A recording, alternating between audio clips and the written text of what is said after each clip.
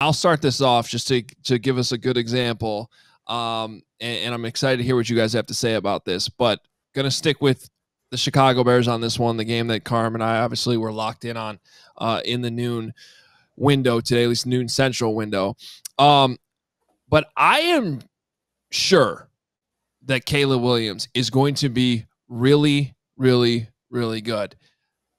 I am unsure, though, that he is going to be able to chase down Jaden Daniels for Rookie of the Year because he got behind. It's still pretty early in this season, but despite Caleb, I think if you're going to go head-to-head, probably you give the nod to Caleb today over Jaden Daniels. Jaden Daniels did have a red zone interception today. Caleb took care of the ball. But Jaden Daniels still had a pretty nice game overall. That Commanders offense humming, and as long as they keep winning games, it's going to be tough for Caleb Williams, who has a gauntlet of a second half of the schedule this season to really chase Jaden Daniels down. But regardless, I am sure, guys, absolutely sure, even after just 5 weeks, that Caleb Williams is going to be really, really good.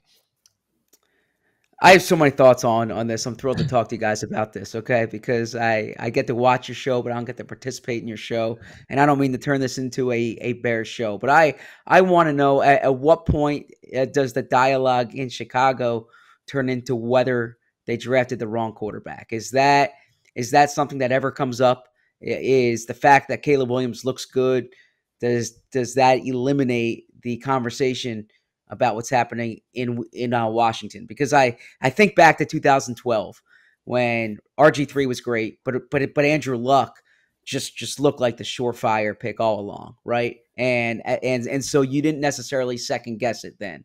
Is there second guessing in Chicago right now? Because you are right, Caleb Williams looks good, Jaden Daniels looks better. Carm, you want to take that? Yeah. So listen.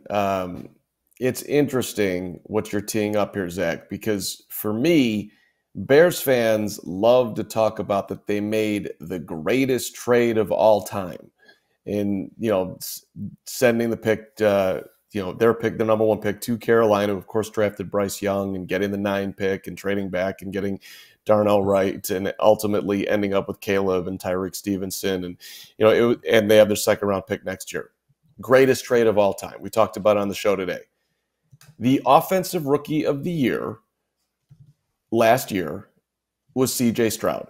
C.J. Stroud threw for 330 more yards today. C.J. Stroud is telling Caleb Williams all is going to be okay in year 2 when Caleb's struggling and Caleb's blowing him off.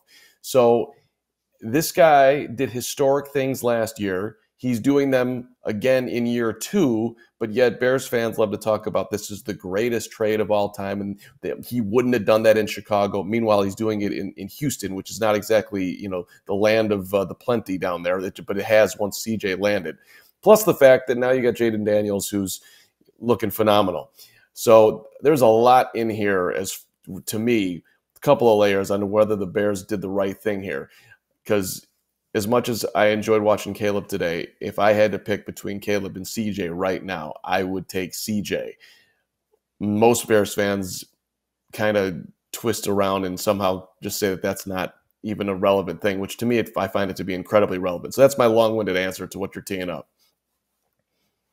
Well, Zach, I'm interested in your response to that because Carm and I have done this many, many times before because he just loves C.J. Stroud so much. Of course, he didn't love him before the draft. I loved him before the draft. I didn't. Carm loves him now. Right. But, I don't know. Does 304 passing yards, 2 touchdowns, and no interceptions do anything for anybody? I mean, don't you think the Jets would love that very Aaron Rodgers-like line today, at least vintage Aaron Rodgers? Because that's an Aaron Rodgers game right there. Instead, they got the Aaron Rodgers that threw 3 interceptions today. I think a lot of teams around the league would take 304, 2 touchdowns, and no turnovers. And that's what Caleb Williams did just week 5. And he had a pretty good game last week too. No turnovers the last 2 weeks, Zach. And maybe I'll have some time to do this before tomorrow's show. Just haven't had a chance to look at it. But I'm going to start. I'd love to compare where C.J. Stroud was through 5 weeks last season, because this was right about the time that he really started getting going towards that Rookie of the Year push. But people forget the first couple weeks weren't great. Now, Caleb does have 4 interceptions. I believe C.J. Stroud went deep into the season with just 2 interceptions, if I remember right, last year, because he had that really long streak where he wasn't turning the ball over. It's way too early to be having those types of conversations still. I get it. But the thing is, though, Zach, that people got to focus in on, it's not just CJ Stroud versus Caleb Williams. It's Caleb Williams and everything else they got in that trade versus just standing pat and CJ Stroud. I was speaking about Caleb Williams versus Jaden Daniels more so than Stroud. Yeah. I mean, I like the deal that they made last year. I just think you looked at those two QBs 1 and 2 this year. That said, what I think is also an interesting conversation for Bears fans when I watch Washington, because I have watched quite a bit of them, is when you see Cliff Kingsbury's system there. And I saw a story in the Washington Post last week that Kingsbury said, you know, the Bears and the Eagles were interested in him. They chose other coaches. He would have gone to both those spots.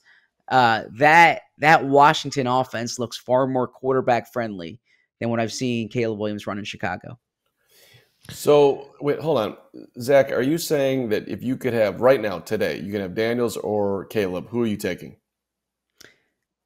Long term, I would still take Caleb Williams, but I'm not positive on it because of the way Jaden Daniels has looked during this first month.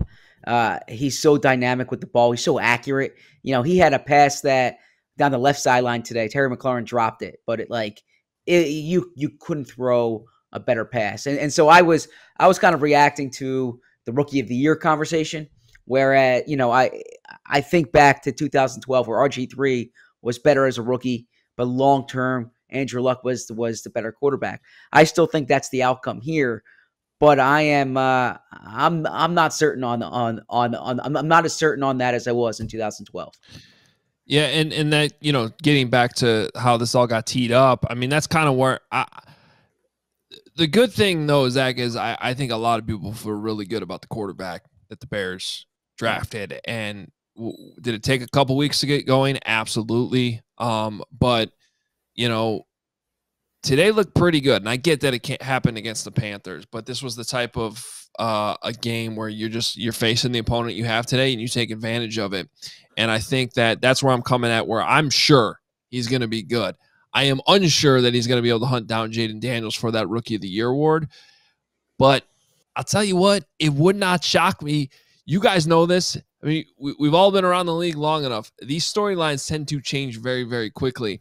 And oh, by the way, in just a couple weeks, really 3 weeks now, these two quarterbacks will face each other in Washington. Bears go to London next week, then they have their bye, and then they go to Washington. And they'll be able to go head-to-head, and that'll be a fun matchup, kind of looking ahead a few weeks. We all silly like the mayor.